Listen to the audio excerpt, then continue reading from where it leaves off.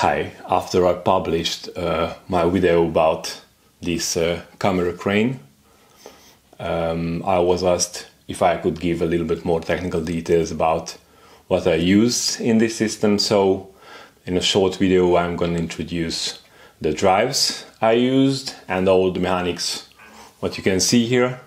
And also I'm going to talk a little about the control of the system. Mainly I use industrial components in my systems. I try to buy them cheap, second hand, even if these components are maybe used for years in industry. The quality is so good that it still can work for ages as a camera movement system. So you don't have to care about how used it is, because it is so robust, it is so high quality that even after years it's still very accurate and very good quality. So most of my components are industrial components coming from industrial systems, coming from robots. For the main linear motion I'm using an industrial belt actuator made by Schneider. I changed the drives. Actually, I have different drive options for this. Now what I'm using for stop motion, I don't need very fast movement, very high speed. So I'm using a traditional stepper motor with a bore reducer. It's actually kind of gearbox, it's a special one. It doesn't have a backslash. It has a gear ratio 1:18. So if we have, let's say, a torque like 0.3 Newton meter and we multiply it by 10, let's say, because of the efficiency, we still have like 3 Newton meters, which is just enough in this case. And the speed is really slow, but it's not a problem because it's stop motion now. I don't need high speed, so it's just fine. I have different motor options, as I mentioned. I have a big drive, which also can be connected. It has the same, let's say, fitting, so very easily I can change the drive. This guy is a much more powerful drive. It has like about 0.8 Newton meters, and it also have a gear head which has gear ratio 1:10. So I have 8 Newton meters. So the dynamics here is really high, because the highest speed of this drive is like 10,000 rotation per minute. So with this I have really a high dynamic system, a very high speed. And also I have even a bigger drive. If it was not enough, I have this guy which has I think 4 Newton meter torque, and it's even 10 times faster. So if I need a high speed application, then I just attach this drive, and if I need lower speed and higher torque, for example, like I want to lift some weight like vertically, then this guy is the good one. And if I make a stop motion, then I just use this tiny guy. So this is what I use for linear. Actually, this system is not only capable to handle stop motion applications, but it's a really wide range mechanical system. It can be used for slow motion and for high speed as well. So it's really versatile, I think, and it's working quite fine. Okay, so this is the linear slide. The next part, this guy, this one. It's a base of an industrial SCARA robot. It's an Epson SCARA robot base. It's a harmonic drive over here. And there is an AC servo, which is driving the harmonic drive. Actually, it's a Yaskawa AC servo. It's 100 watt driving power. And here I have gear ratio 1:100. So here I really have a huge torque, so I don't even need so huge torque. And it also have really nice dynamics, because the drive can handle high speed, and because I'm making here rotating motion, it's really a high speed. It can really handle high speed rotation as well. This is a really nice one. It's a base of an industrial robot.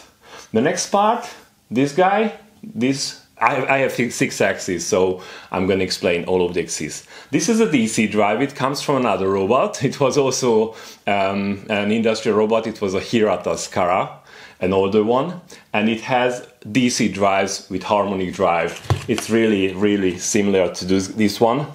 It's a smaller one, but the structure is more or less the same.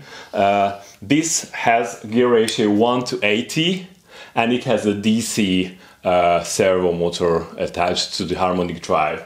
It's quite interesting. Even without the counterweight, it can really easily lift up like a camera with all the stuff on it.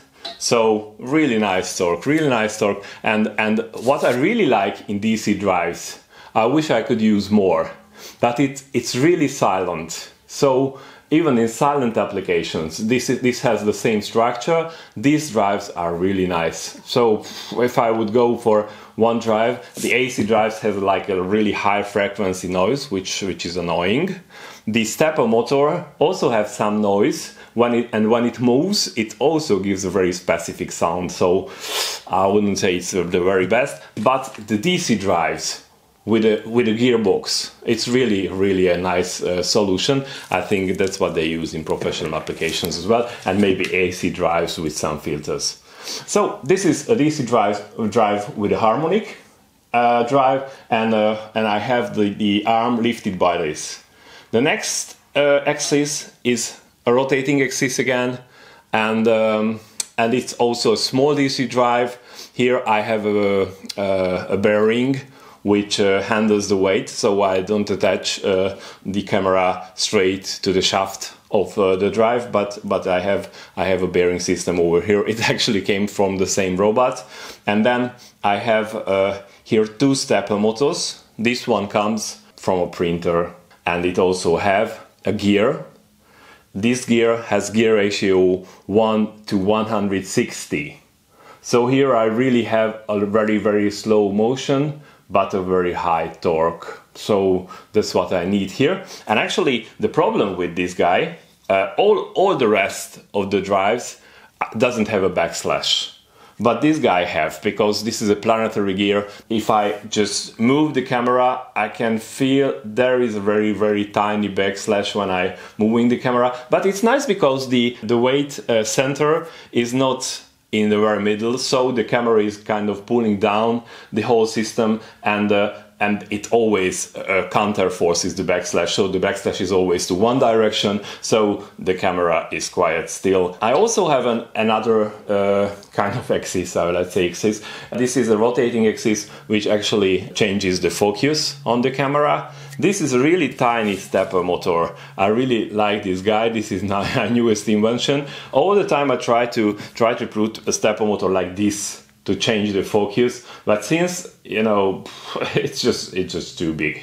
We doesn't need so huge power. Let's say power here. We don't need power at all. We just have to rotate very slowly the focus gear, so we don't need power. So this really tiny guy is just fine. I really like this. It has no weight at all, and it's really nicely can be integrated to the camera, to the focus gear, and I would recommend you. I think this is also very cheap. I don't know what the gear ratio can be. The bad thing in this that we don't really have the data sheet, all the accurate data, what it really knows. As I experimented, you can drive this tiny stepper motor with like 100-200 milliamps. So be careful not to burn it. So I was talking about all the 6 axes. I like this structure. It's a kind of traditional camera crane because all the 3D softwares have the possibility to place a crane in it. And if you have all the data from this really tiny crane, then it's really easy to model the camera movement. You just know the angles of all the axes, and you can import all of them to, for example, Blender, and then it's really nice that you will have the same camera movement as this camera is actually moving. So I like this structure nowadays, and it's quite flexible because you have motion up and down. You can be closer to the target, further to the target. You can also make a pan tilt. and changing the focus. And also you have a linear motion, which most of the cases are really nice to have because something is moving, you know, you want to follow it. So it's nice. I like this structure now. I think this is the best structure what I can make. Let's say some words about the control of the system. I experimenting different controls. In this system I have stepper motors, AC drives, DC drives. All of them are controlled by step and direction signals. And what I'm using now is an Arduino board. And if I want to drive the stepper motors, I just use a CNC shield, which has 4 slots. Each slot you can place a tiny stepper motor driver, but this driver is just enough for this size of motors. And of course this motor is just the same size, or it can be handled. This guy is also okay. So if I drive stepper motors like the main linear motion, the focus, the pan, the tilt, then I just use this tiny stepper motor drive boards, and I use CNC Shield version 3. And this CNC Shield has 4 slots. And if you want to use your system with Dragon Frame, they already supply you a code which can handle 3 slots. I don't know exactly why. Probably this Shield had an older version which only had 3 slots. So I just modified the code a little bit. It was not a big deal. It was not a big modification. If you need the code, just write me and I will send it to you. And I just modified the code. So with 2 jumpers, you can also activate the 4 slots, and one board can handle 4 motors. Okay, if you use the Arduino Mega, then it already can handle 8. I'm thinking about changing my controller to this Mega, but now I am using 2 Arduino Unos with CNC Shield version 3. And this is one way how I can control my robot. So actually it can get the step signals from Arduino. And the other way is that I have a switch, and with the switch I can wire all the step pins to a connector, and I can connect a parallel port or a parallel port simulation.